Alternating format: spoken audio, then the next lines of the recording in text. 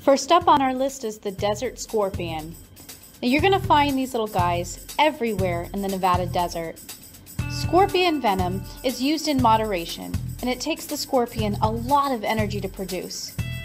When they use their venom, it's usually used for subduing prey, in self-defense, and in some species for mating. The venom is comprised of molecules called neurotoxin, and when this neurotoxin is injected, it attacks the nerve cells of the victim, causing paralysis or sometimes death. There's about 25 species of scorpions in Nevada, but the Arizona bark scorpion is the most venomous scorpion in North America and is a common pest right here in the Las Vegas Valley. If you get stung by a scorpion and you're very concerned about it, you should definitely call the Nevada Poison Control Center hotline at 1-800-222-1222. Next up is the tarantula. These are some of my favorite invertebrates that live here in Nevada. Now, while they are bigger and hairier and sometimes more intimidating than all the other local spiders, they're actually among the least aggressive, and their bite is not very dangerous to most humans. There are about 800 tarantula species worldwide, and about 50 of those live in the American Southwest. They also have specialized hairs on their abdomens that they can flick at their enemies. If you're on the receiving end of one of these hairs, you can expect irritation that's kind of similar to brushing against a stinging nettle plant. If you get the hairs in your eyes or inhale them, however, it can be more serious.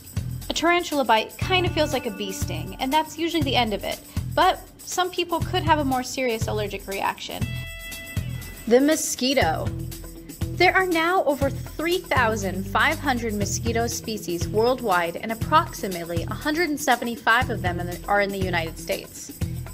You may not expect these little guys to be on the list of scary, creepy crawlies, but they're widely considered to be the deadliest animal in the world because they transmit so much disease. These can include malaria, West Nile disease, yellow fever, and Rift Valley fever, just to name a few.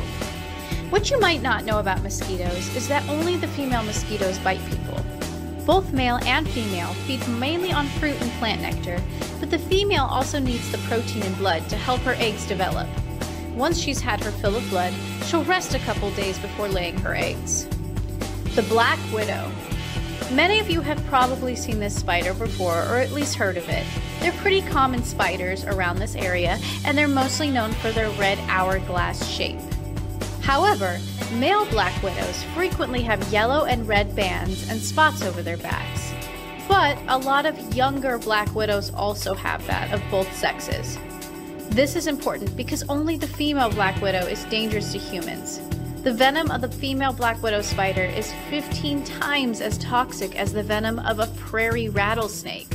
But the good news is, the female black widow spider, though it is the most venomous spider in North America, seldom causes death as it injects a very small amount of poison when it bites. The brown recluse. Now, the brown recluse is referred to sometimes as the violin spider because it has a dark brown violin-shaped marking on the cephalothorax, which is the portion of the body where the legs attach. They are more venomous than many venomous snakes, and although their bites are not necessarily lethal, they can still leave a very nasty wound if the victim is sensitive to their cytotoxin. In severe reactions, the bite site can develop what's called a volcano lesion.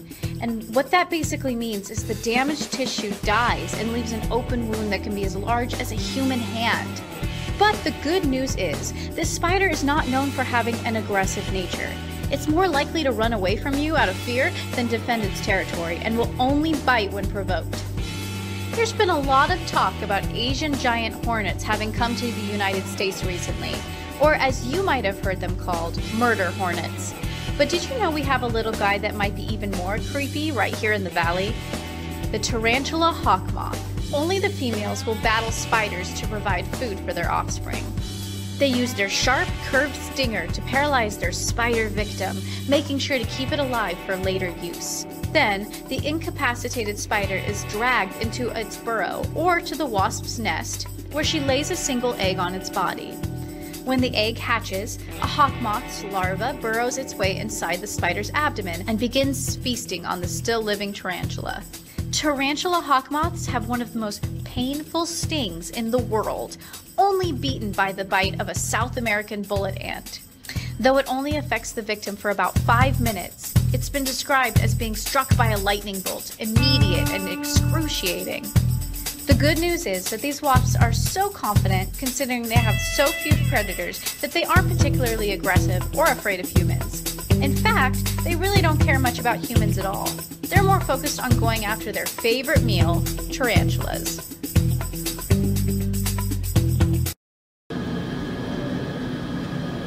So for our craft, we're going to be making a little rosette spider. It's pretty cute. And there's a couple different things you'll need in order to make this little guy.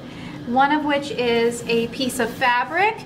Now you can use any type of fabric for this craft. You can cut it into a strip just like this. You're also going to need some googly eyes, and you can always draw those on and glue them that way if you don't have googly eyes at home. I used a pipe cleaner and I cut it into 8 little legs because spiders have 8 legs. And I just used a piece of paper to cut little fangs. So as you can see, just cut out some little fangs with paper and scissors. You also need a piece of felt. So just like that. And the last thing you're going to need is a hot glue gun. All right, to start with our craft, we're going to take our strip of fabric and we are going to be tying a knot towards the very end, just like that.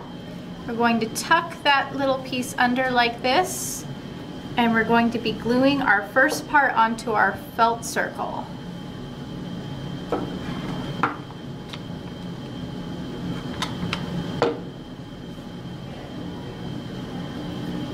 And just be very, very careful with that hot glue gun because it is very hot.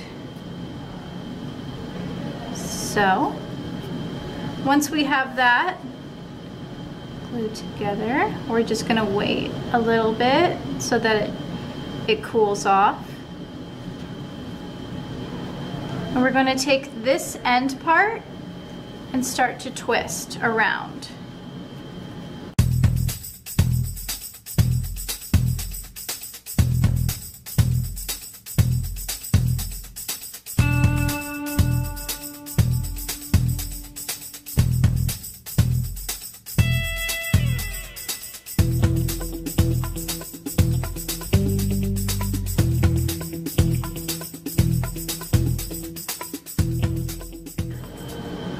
And now that we have that little piece of fabric, we're going to twist it and just secure it in the back. So that way it's all hidden from our rose. And there is the main body of our little spider friend. So for my little guy, I ended up pinning a safety pin on the back, but you can also do a hair tie if you want to put them in your hair or just put them like on your shirt or your backpack. Now that we have our little body, we're going to be putting on our googly eyes.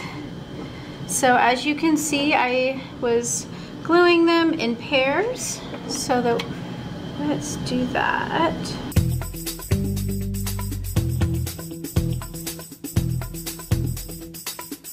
All right, next we're going to be putting on our fangs. So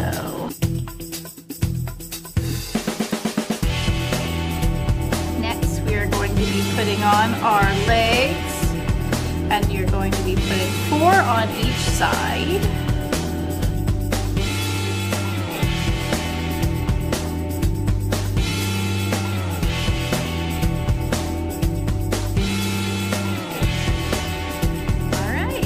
What do you think?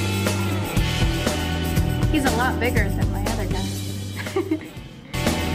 And that's how you make your own little rosette spider at home. And remember, you can use any sort of fabric you want. You can make your spider any color. You can make their fangs any color as well. Their little eyes you can draw. Just get creative with it, because spiders come in many shapes and colors and sizes. And so maybe you could go online and kind of look at some pictures of spiders and see which one you like and maybe model it after that. Maybe you want to make a black widow like in our video and put a little red hourglass shape on the back. So you can get very, very creative with it. Hey everyone, so don't forget about our summer challenge that the library is holding this summer. You can visit one of our local branches or go to lvccld.org/summer challenge to sign up. And it's a really fun format that we have going on this summer. It looks almost like a game board where it has you reading for 30 minutes at a time, and then there's activity points that you can do. Well, guess what? If you make one of these little spiders like we just did in this craft tutorial, that counts as one of our activity points. So you can definitely mark that off when you make your little spider. All right, so can't wait to see you this summer.